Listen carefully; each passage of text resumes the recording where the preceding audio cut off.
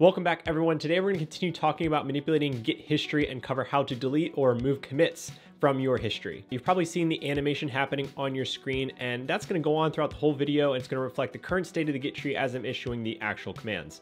Now, delete is a destructive action with a higher chance of conflicts, so stick with me till the end because I need to tell you about how to handle those when they inevitably come up. Let's start by taking a look at the current state of our repository. As you can see, I've got a couple of commits on master, and I've also split off to work on a feature branch that I'm calling my branch. On that branch, I've got 3 commits. I'll talk to you about 2 ways to delete a commit. First, how to delete your most recent commit, and second, how to delete any commit in your history.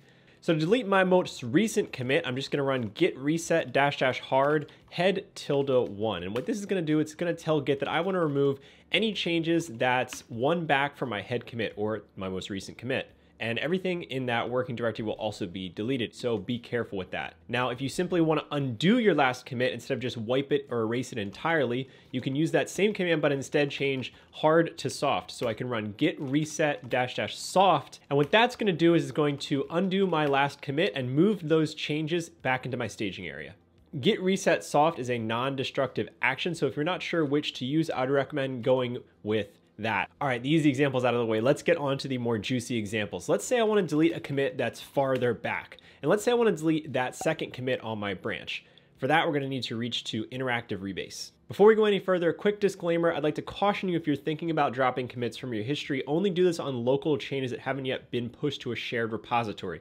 If you need to undo a commit that's on a shared branch, or you need a save file alternative to outright removing a commit, then I would consider git revert, which is like reversing the effects of a commit non-destructively. I have a whole video that goes into git revert, and that just popped up in the top right corner of your screen. Check it out. It's a really cool tool. All right, let's get back to deleting that second commit. To get started, I'm going to type git rebase -i, and that -i means interactive mode.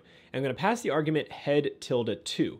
What this is going to tell Git is I want to manipulate the last 2 commits back from head. Now, you could sub in any number here. You could do 2 or 3 or 4, depending on how far back you want to manipulate. I'll just hit enter, and when this runs, Git will pop us into our default terminal text editor. In my case, it's Vim, and probably yours as well. At the top of your file, it's going to see it grab the last 2 commits and added them right there at the top. The rest of this file is just one big comment that acts as some documentation about what other commands are available to you while using interactive rebase. Now, they're really interesting. If you want more information, click the link that just popped up in the top right corner of your screen.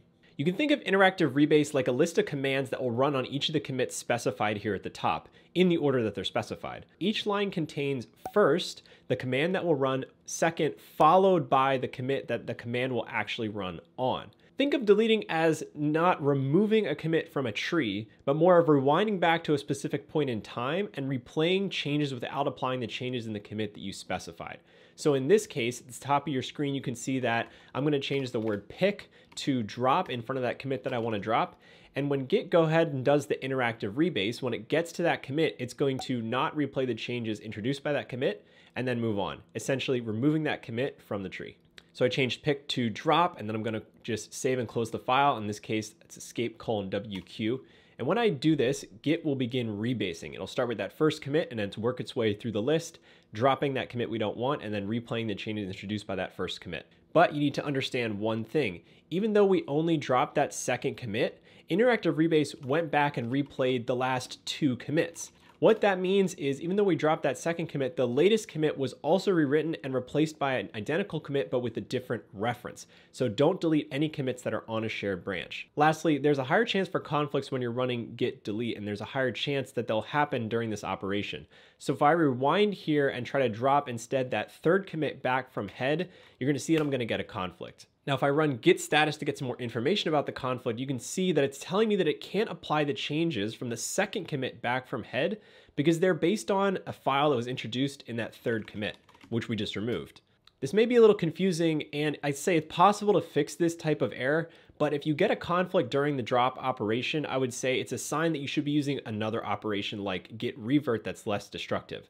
So if you find yourself in this situation, just run git rebase --abort, and that'll stop the interactive rebase process and give you a chance to use something better like revert instead. Unlike other types of conflicts, trying to fix delete conflicts is probably going to get you in over your head unless you really know what you're doing, so I would recommend just not.